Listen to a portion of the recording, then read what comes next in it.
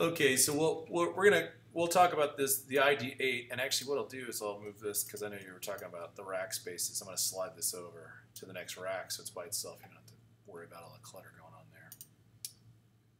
And again, down in the sequencer, I just want to make sure it's highlighted with this little arrow so that it shows that I'm playing it. The ID8 is a very simplistic yet unique instrument device. Essentially, what it's doing is it's playing back these samples that are built in, but they're not programmable samples. So, kind of takes away the program factor. And they're set in some real basics sets here. So, like if you go, let's say we go to guitar, you can see. Let me turn this up just a touch. There's your guitar, but it gives you a couple of options for styles. This one's pretty good.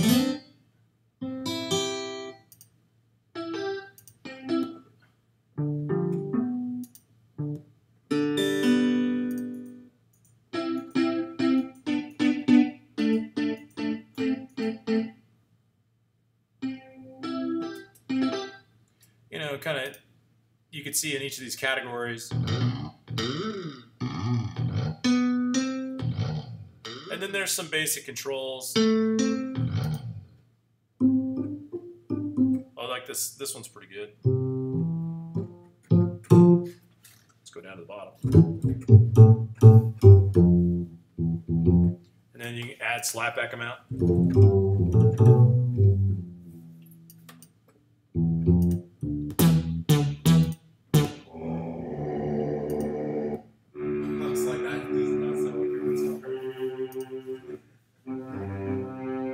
Well, like in this one, the Arco, let me just make sure, because this will change things. So let me make sure on my audio device. Oh yeah, see my buffer size? Yeah. We talked about this on Monday, but just as a refresher, this buffer size will actually create a certain amount of output latency. See the output latency, 23 milliseconds. So I want to have my Arco feel like a nice, tacky kind of string. Problem is right now with my input latency, the way that it is, because of my buffer size, everything feels late. Like it feels like it's trailing. So, 512 is a pretty standard set. You can see 11 milliseconds is not a lot, but, if we can go tighter as a performer, it'll feel way better. It's like all the way. Yeah, well, the difference is, though, when you go too far, your DSP suffers because the buffer is there to kind of hand off or transition the information as it's, because it's being resourced from a hard drive and it's being indexed by the session. So there's a lot going on in the background. Kind of makes it not have as many failures as it tries to process, because otherwise the buffer size is too low, it'll eventually stop if it's unable to get the information through.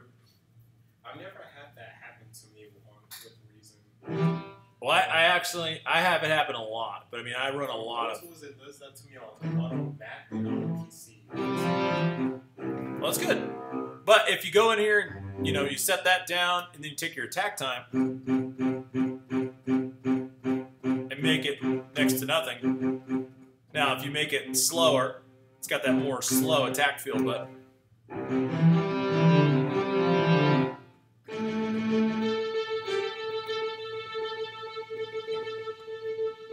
So we can go up.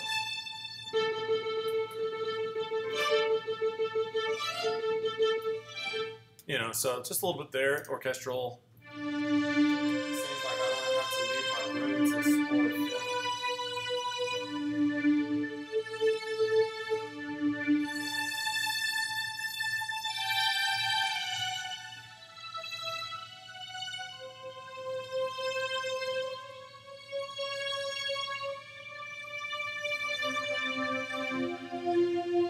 Yeah, so that's kind of fun, right? That one's not.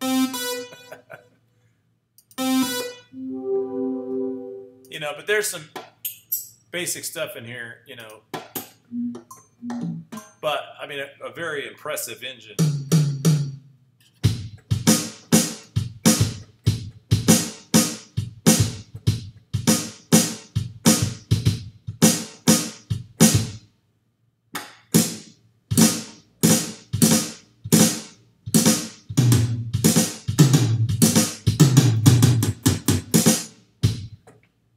too bad.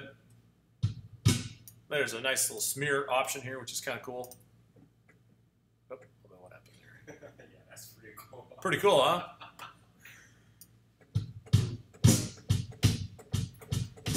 There we go. And then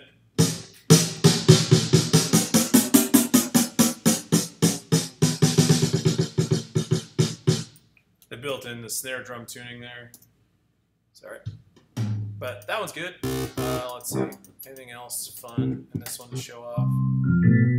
Yeah, if you're into that. Electronic piano. Ooh, yeah. Cool.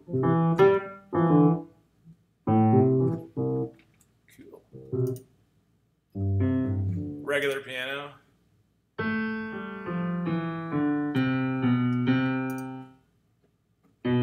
I like this one because the beauty of this, notice it has this. Sorry, I don't have a sustain pedal, so it sounds a little weird, but the detune amount makes it sound more like an upright. Of course, it sounds a little fake right there, a little less maybe.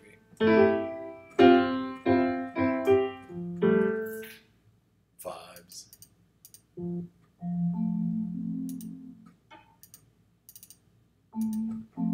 I like it. Yeah, you know, but it's real basic. It's somewhat limited in that, but it also, you know, it does what it says it does, and it doesn't really give you a lot more. But at the same time, it's got some cool sounds. So.